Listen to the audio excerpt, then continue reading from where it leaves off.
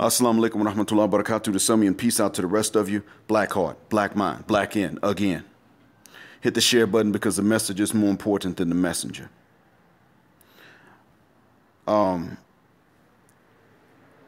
was tempted to crack a few jokes in the beginning of this, but they're not necessary.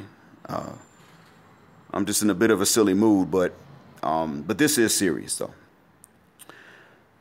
I entitled this The Matrix is Coming for Zion because, see, I'm not describing Zion as a paradise. Leaving the Matrix, meaning leaving the white Western world, is not a paradise right off the bat, but it is, in fact, an environment that's somewhat natural and survivable.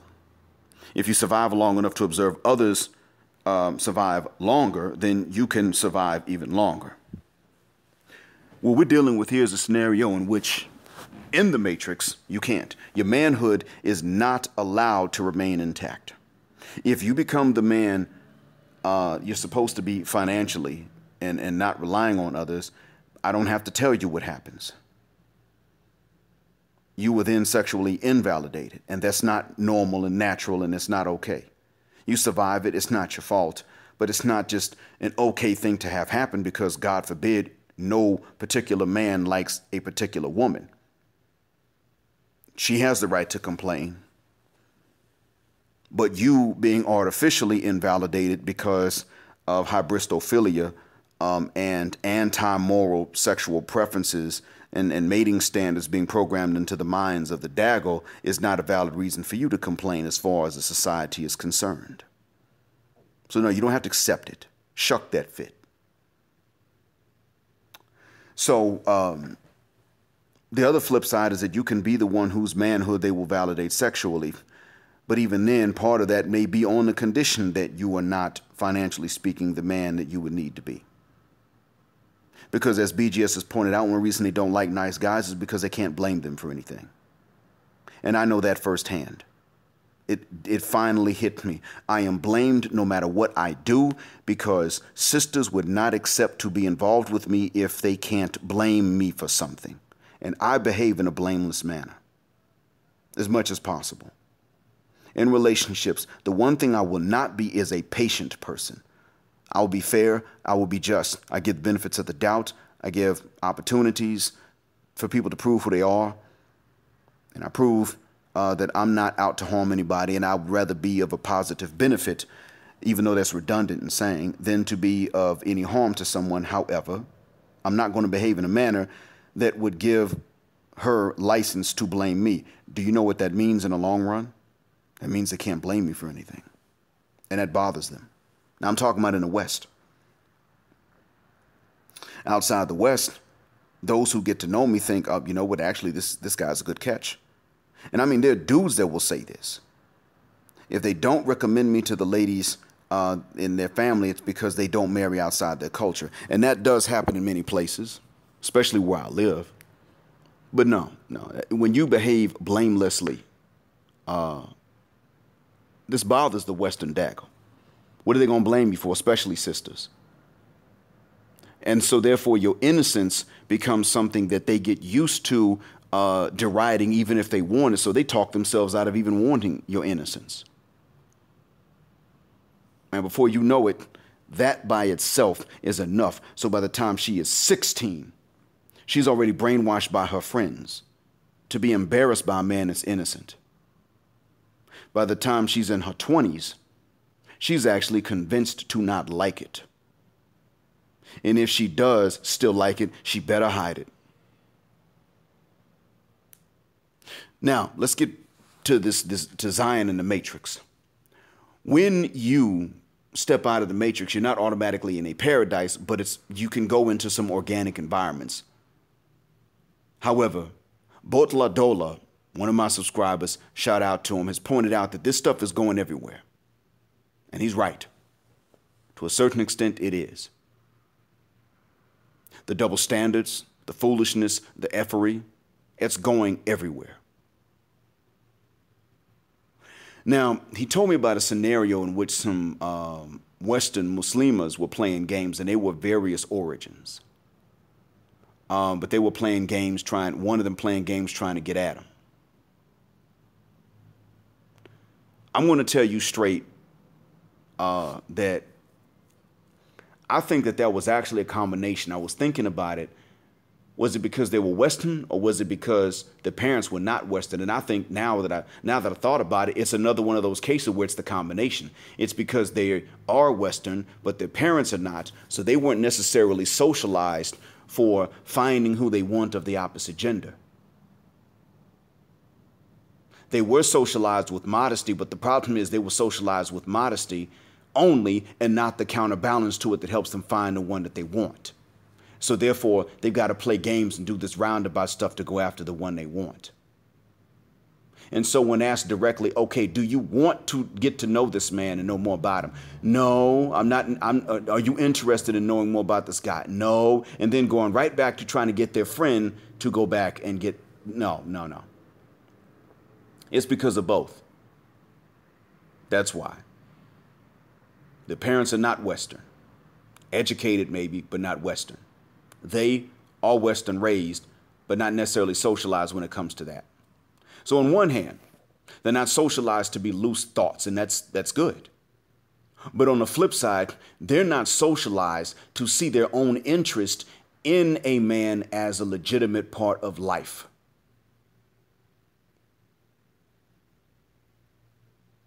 So I'm not going to sit up and tell you that when you go everywhere, as soon as you step out the West, everything is hunky-dory. I'm telling you that in general, it's been better than in the West, but don't get it twisted.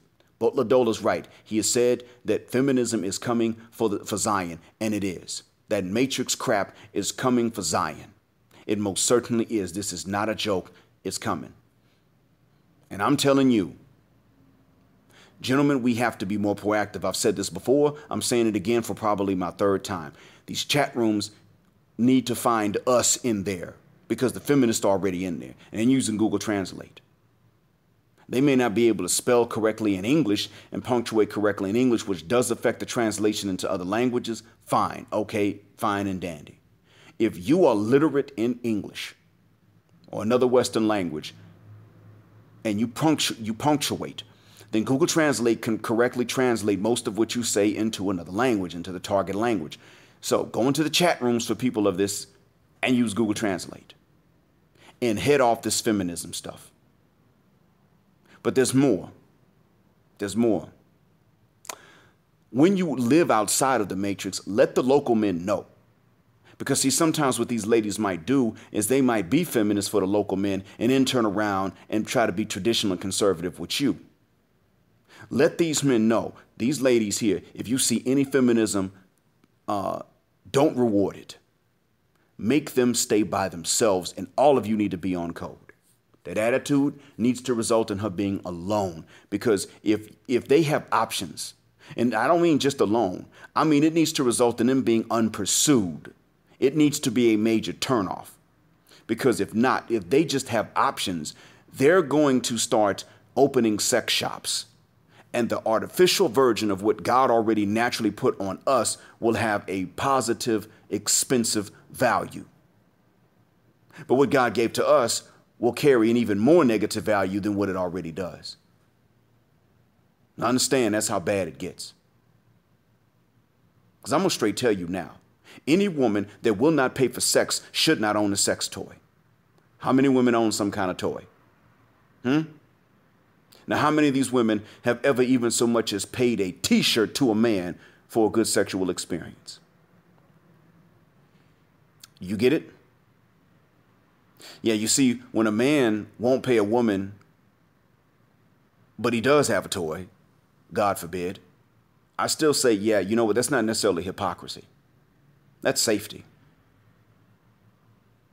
Because we already know men's options are limited. We brag, we say we got options, we can do X, Y, and Z, but by default, our options are the ones that are limited, even artificially so. When she won't pay a man for the ding-a-ling, but she will pay for a toy, that's hypocrisy, because she has options.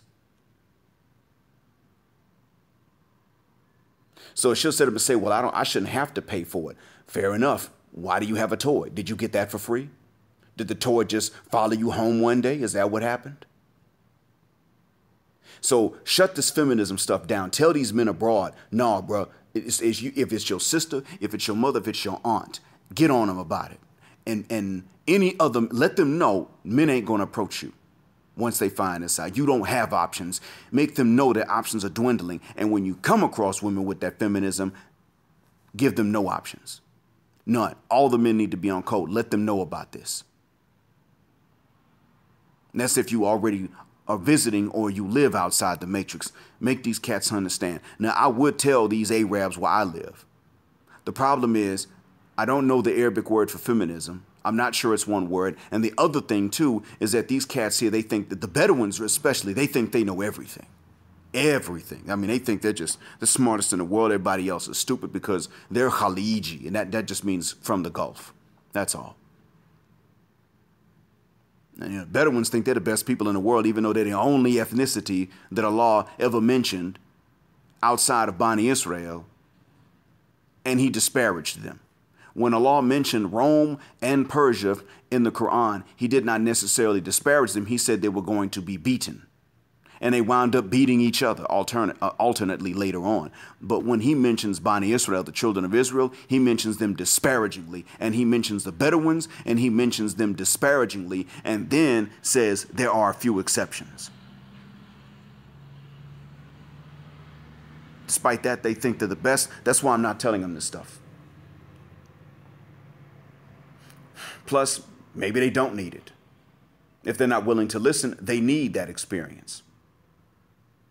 But where you are in other places where the people in general are nicer to you and friendlier, like in Southeast Asia, in the Philippines, or in Malaysia, or Indonesia, or Cambodia, or Laos, or Thailand, or Vietnam. In these areas, feel free. As best you can in the local language or in English through someone that's bilingual, let these men know. If you are a Spanish speaker and you like to go to Colombia, don't just go chasing them draws. Hang out with some of the Colombian cats too, because they don't mind meeting you.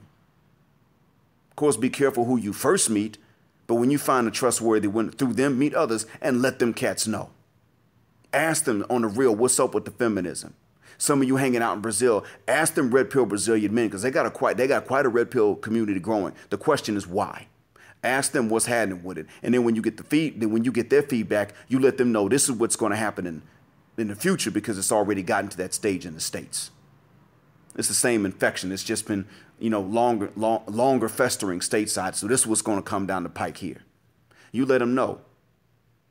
And if some of it's already happened, question them critically to see why they would even accept it. Because when certain subconscious things are brought into the conscious mind, people don't tolerate that anymore. It's just like the Black Pride movement in Brazil. Certain ideas that people took for granted about white normality and black mediocrity and subnormality, which are really just proper, they're just polite terms for superiority and inferiority, are now being brought from from the subconscious mind into the conscious mind. And notice, I didn't say conscience. So if some of you niggas think that I'm saying conscience, subconscience, and conscience, you're illiterate. Conscious and conscience are two different words, two different spellings. For some of you that don't think literacy is important. You bring certain things from the subconscious mind to the conscious mind, and people don't tolerate it anymore. You start questioning certain things. Why would you straighten your hair and they don't curl theirs? Why would you use skin bleach and they won't lay out in the sun? Or even if they do lay out in the sun, for that matter. Why would you do things to imitate them they would never do to even so much as validate you? Why? Why are you not considered mentally ill when you imitate them, and one of them that takes melanin tablets or injections to look more like one of us is mentally ill? Maybe both are mentally ill, but at least one of them has a sympathy with the oppressed and not with the oppressor. I'm talking about Martina Big, the German lady that's going through operations and injections to become African. Her mental illness, if she has it, does not compare to the mental illness of those who use skin bleach and try to imitate Caucasians when they're not. Because we're imitating the oppressors of the planet. The colonizer, the demons. She's not. She coming from the same ethnicity saying, I'm not going to accept that per se. She's pretty much saying that because we did not commit oppression and colonization and enslavement and everything, every other crime against humanity under the sun, we're better than her people are. At the very least, she has her morality intact. That's more than I can say for a lot of us. It's the same thing when it comes to this feminism. Go into these areas and find out, talk to these cats and say, hey man, yo, look, I need to know something, bro. What's happening with it so far? Which stages has it gotten to here? Then I'll tell you what's coming down the pike later. We need to let them know about this so that they can head it off where it is now and make sure that it doesn't get rewarded right off the bat. And also let these cats understand. See, hypergamy may not be translated into Portuguese yet, or Spanish, or Laotian, or Cambodian, or Thai, or Vietnamese, or Bahasa Malayo, or Tagalog, or Cebuano, or Waraye, or Visayas. It may not be translated into these things, but whatever the case is, the tendency for women to date and marry across or up, usually up, what we call hypergamy in English, needs to be pointed out, and we need to tell these men, if she's going to be a feminist, she needs to drop this hypergamy, and she needs to pay the cost to be the boss. As soon as she won't pay the cost, she's hypergamous. She can't be a feminist anymore. Make them choose. Make them choose early, because our mistake in the West, back in the Matrix, is that we did not make them choose. They climbed up and then insisted that we still be above them. And we tried to do both. We tried to elevate them and then try to elevate ourselves to their new standards. And you can't do both. You can't be above and beneath them at the same time. And whichever one they found, they were unhappy with it.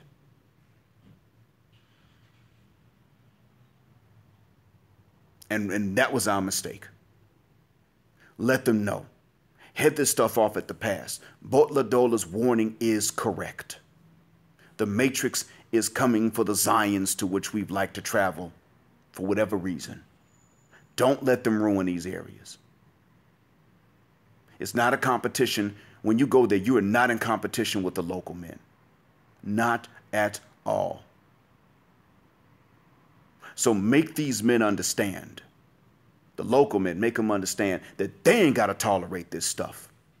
Because if the women do view you as better than them, or they pretend to do so, whatever the case is, if they think for whatever reason that you will not tolerate what the local men won't tolerate, and the local men ain't gonna tolerate their feminism, then it's already a win-win scenario for you. By looking out for the other men, you already are winning.